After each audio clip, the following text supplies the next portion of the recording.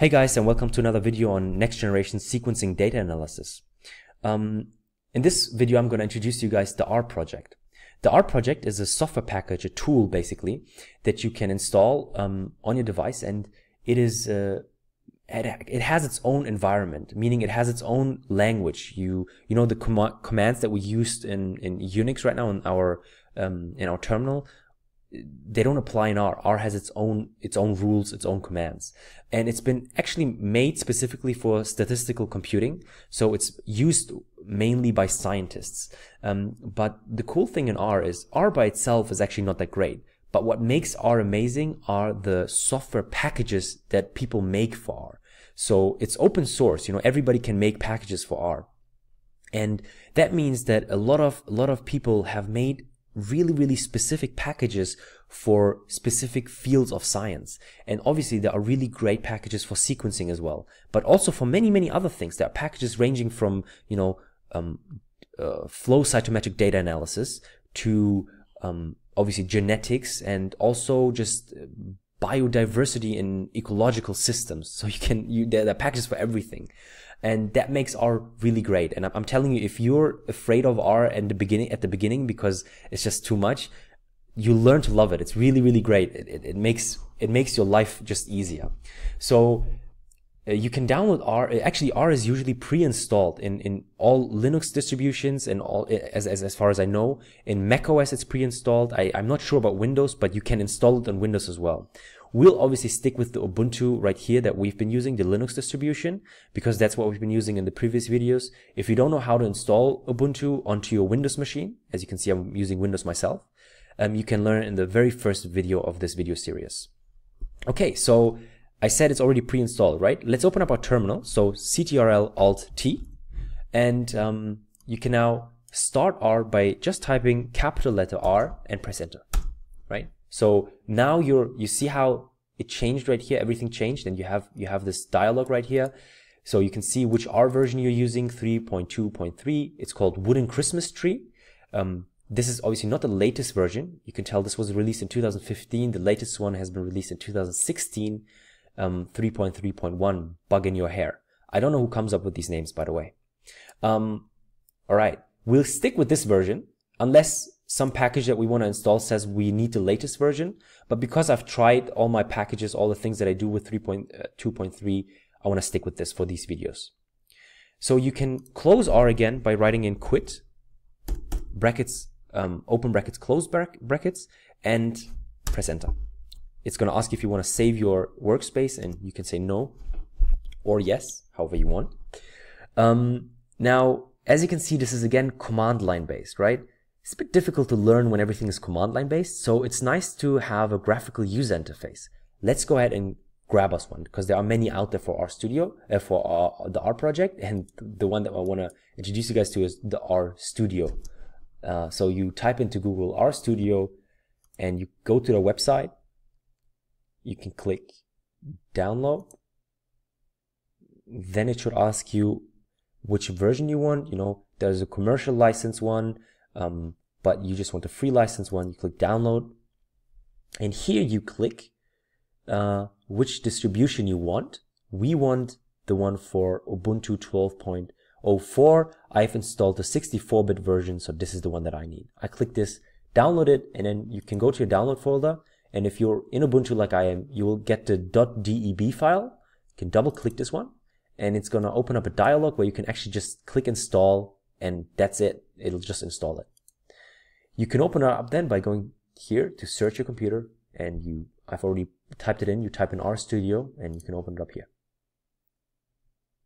And that's the RStudio, the graphical user interface. Basically what this is, it gives you a user-friendly interface, but what it actually does, it's still running R in the terminal just like we saw earlier. I'm just going to lock this to my launcher because we're going to be using this a lot now. All right, so I'm just going to explain to you guys what these different windows mean and how to use R. Just a quick introduction before we download our first package and work with it. So as you can see, this is the same dialog as we saw in our terminal. So this right here, this window right here that says console is nothing but a terminal like here. Okay, so it just gives you a nice user interface. You type in your commands here, you press enter, and it's going to execute those commands for you. That's what the console is about. Right here, you have the environment. I'll get to the environment in a bit when we first start to introduce things into the environment. What this means is that you can store variables and store different results in strings, so in words, and it will appear right here. So if you store, for example, a whole table, like you can, let's say you store your sequencing information that we've been working with in the previous videos that have 500,000 lines. You can all store them in one word and it will appear right here. Okay, and then you can click it and it'll open up a table and you can work with it. So obviously we will do this in the next videos. Down here you have a browser, sort of a navigator throughout your own drive. And this is important because when you work with an R, you actually set a working directory. So you choose the folder that you want to work with, you press more here, and you can set as working directory. All of these things that you do here using a graphical user interface, you could just be typing with codes. So you can set the working directory by typing in set wd open brackets, close brackets, and then the path to wherever you want your working directory to be. But, you know, we're doing this because it's easier. So you have different options here as well. So you can go to plots. This will display your plots. What does this mean? In R, you can compute graphs. You can have it, you know, shift around your data so that to make a nice table that you can visualize in a graph. And you can save the graph even in a variable, just like any other thing. And when you click it, a plot will appear. And you can save the plot as even a vector image, meaning it's going to be in very high resolution. You can zoom out and zoom in as much as you want. You know, this is for publishing, which is hopefully what you want to do a lot. Packages. I explained to you guys that many people make packages for R, and they are what makes R great. So here you see all the packages that you have in your library, and the ones with the ticks are the ones that are actually loaded into R right now, so you can use them. Those without ticks, to load them in, you can just put a tick on, or you can write library, open brackets, close brackets, and then a name of whatever the packages that you want to load in. And if you want to work with that package, you have to open it up.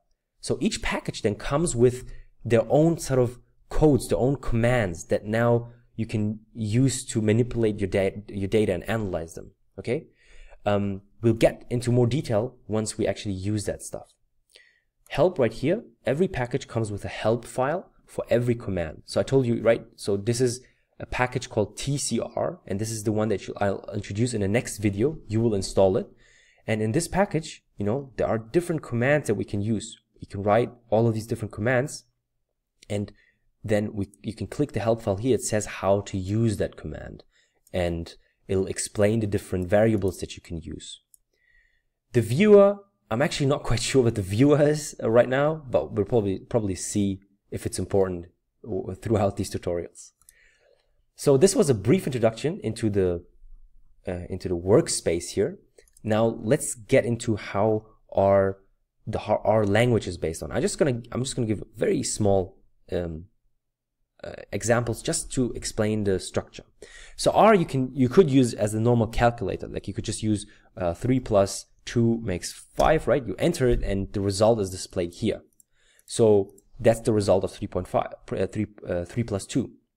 Now you could also say I want the result 5 to be stored in a string, in some name. So you could say result, and then to store something in there, you type it like this. You make an arrow like this. Okay, so now you type in 3 plus 2.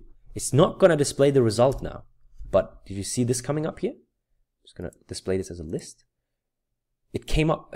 Now you have in your global environment a saved variable results. It's actually called object in R. So you have a saved object that's called result, that's named result, and it stores the value 5.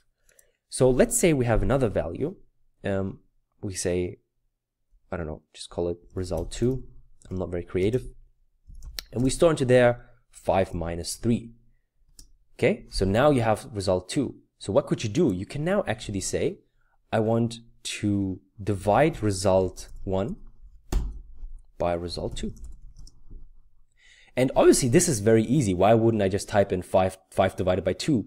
But you get how you could use this to store much more complicated things into these names. Like you could store extremely complicated algorithms in one word and then just say, I want this algorithm to be used on this database. And this database has like 500,000 lines. So that's how you can, think about the larger picture here. So you can store things in variables, and we will be doing this a lot. So this is just very briefly, very short and brief introduction into R. But in the next videos, we get more into using packages and using them to analyze your data. So I hope you enjoyed this video. Go ahead and visit nextgenerationsequencinghq.com. In there, you'll find many more videos, the same ones that you find on my channel, but also a course that you can take on how to do write bioinformatical pipelines. This is for you to, automate all the things that we do in these other videos, in these shorter videos that you find on my channel. This is for you to learn how to combine them all and write a script, write a program so that you can run them on, a whole folder full of sequencing data, and it will analyze everything and then give you nice graphs and tables with statistical data, and it allows you to interpret your data in a very neat way. So go ahead and visit nextgenerationsequencinghq.com and watch the next video to learn how to install and use your first R package.